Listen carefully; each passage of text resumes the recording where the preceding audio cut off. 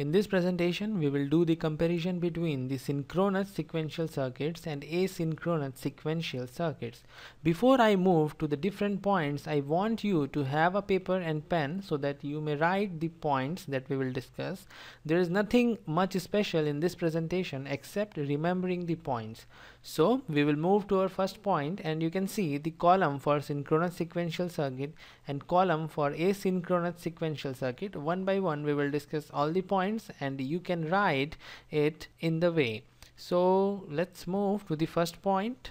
This point is about the difficulty in designing. If I talk about the synchronous sequential circuit, then they are easy to design, whereas asynchronous circuit is little bit tough to design as compared to the synchronous one. This is our first point.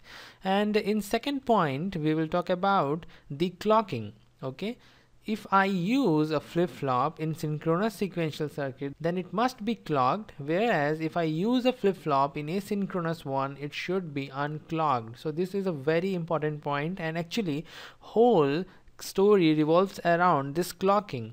Okay, because of this clocking and unclocking, everything changes in these two circuits. Now let's move to third point. In this we will talk about the execution time or the speed of the circuit.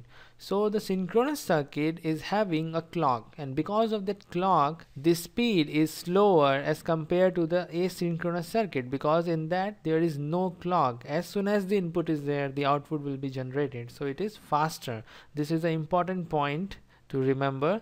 And the fourth point is the very important thing, and it all depends upon the clock.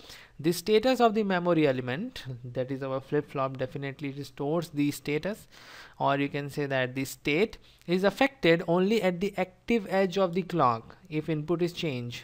By active edge we mean negative edge triggering or the positive edge triggering. So the triggering is edge and it is not level. If it is level, it will be asynchronous circuit. Like in this you can read, the status of memory element will change anytime as soon as input is changed, so it is level triggered. If you are giving the input, it will not wait for the edge of the clock. It will process the input and generate the output depending upon its propagation delay. So this is all that you need to know about the synchronous and asynchronous sequential circuit. The only thing that you have to remember is the clock. The clock is given in the synchronous sequential circuit, whereas we use an unclocked flip-flop in asynchronous sequential circuit.